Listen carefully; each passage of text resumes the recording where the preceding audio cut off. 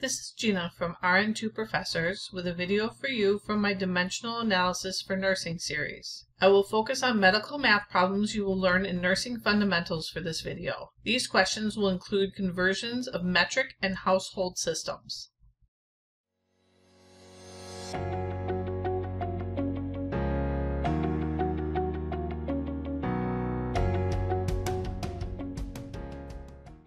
In this video, I'm going to use dimensional analysis to solve common medical math problems that you will encounter in nursing school.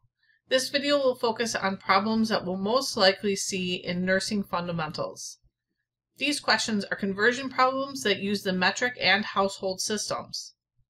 One of the first things that you need to know to solve any medical math problem is dosage calculation conversions.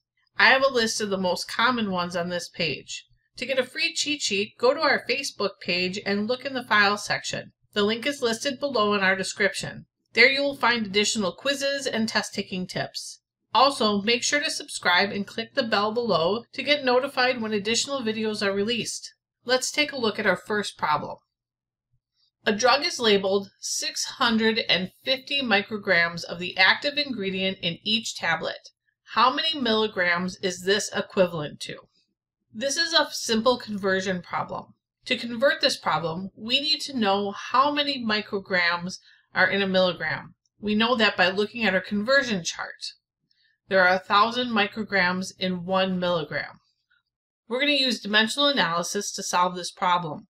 The first part of the problem will be the starting unit of measure, or what was ordered, and then the second part will be our conversion. On the top, we want to put our ending unit of measure, and on the bottom, you want to put the starting unit of measure to cancel out, because we work diagonally in dimensional analysis. Here is my problem. As I stated above, the first part of the problem is our starting unit of measure, which is the 650 micrograms. We want to get that to milligrams. So we use our conversion, which is right here, and we put micrograms on the bottom, because again, that is the unit that we want to cancel out, and milligrams on the top. So we work diagonally, cross out our micrograms, leaves us with milligrams, which is what we want our answer to be in, so we can go ahead and solve. To do that, you multiply across the top and multiply across the bottom. So 650 times 1 is 650, and 1 times 1,000 is 1,000. The next part to solve here is 650 over 1,000, and that equals 0.65 milligrams. And that is the answer to this question. Let's move on to our next question. The client drank 2.5 liters of fluid during the shift. How many milliliters did the client intake? In this problem, we're going to convert liters to milliliters. So we need to know how many milliliters are in a liter. There are 1,000 milliliters in a liter, and again, we got that from our conversion chart.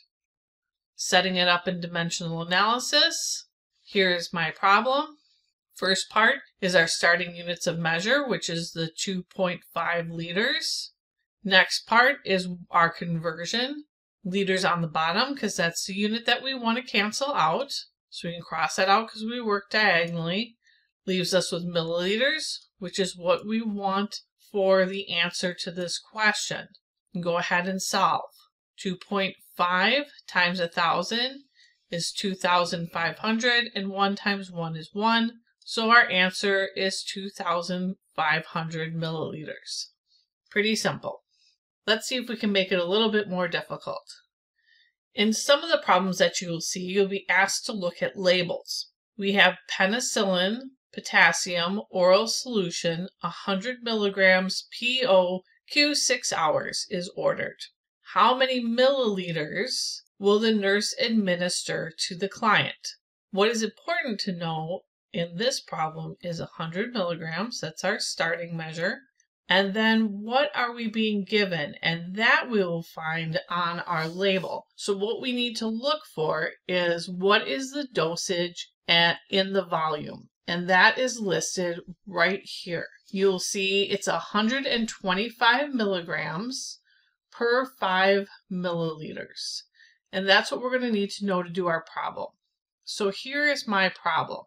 We start off with our starting unit of measure, which we got from the problem. That's our 100 milligrams. And then we want to get to milliliters. And you see that we have milliliters in our solution. So we're going to put our known volume and known dosage next. We'll put our milligrams on the bottom because that is the unit that we want to get rid of. So we cross off milligrams, and that leaves us with milliliters, which is what we want for the answer to this problem.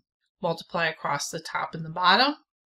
That leaves us with 500 over 125, and that equals 4 milliliters. Our answer for this problem is 4 milliliters. Let's take a look at another label question.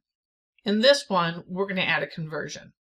The physician orders 0.15 grams of Augmentin PO now for a pediatric patient. How many milliliters of medication do you give? So we're going from grams to milliliters, and we need to know what we are receiving. So what we're given is this right here, again, 125 milligrams per 5 milliliters. To get from grams to milliliters, we first need to go from grams to milligrams. You'll see that then there's milligrams in our known volume, known dosage. Here's how I set up my problem. First part of the problem is our starting units of measure, which is the 0.15 grams.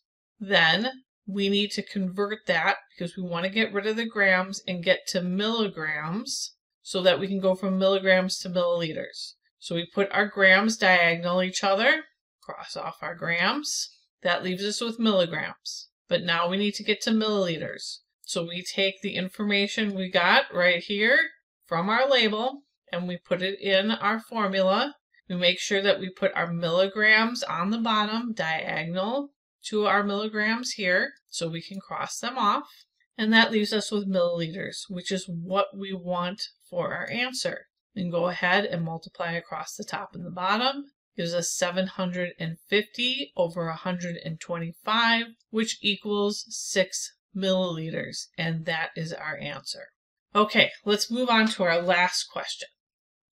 In this question, a client is ordered 0.5 milligrams of Digoxin. 250 microgram tablets are available. How many tablets will you give? Things that are important here for this problem are our 0.5 milligrams, then our what is available, and then our conversion, because we need to get from milligrams to micrograms, but first we need to know what the conversion is. And so we have 1,000 micrograms in 1 milligram. Here's how we set up this problem. We're going to put our starting unit of measure here, which is what was ordered, 0.5 milligrams. Next, we're going to put our conversion because we want to get this down to micrograms. So we put 1,000 micrograms on top and the milligrams on the bottom so we can cross this out. Now we're left with micrograms, which is what we have in our tablets, but we want this to end in tablets because the question is asking us how many tablets will you give. So the next thing we need to do is get rid of the micrograms. So that's where we're going to take what we have on hand, which is the 250 micrograms per tablet. Put the micrograms on the bottom so we can cross off that unit of measure. And now we're left with tablets, which is what we want for our answer. Multiply across the top, multiply across the bottom. 500 over 250 equals 2. So our answer is 2 tablets. I hope this video helped you out. If it did, please subscribe to our channel for free and click that notification bell so you'll be notified when new videos come out. Also, join our Facebook group for additional material. The link is here on this page and also in our description. There you can get additional tips and tricks and quizzes. Thank you for joining me today.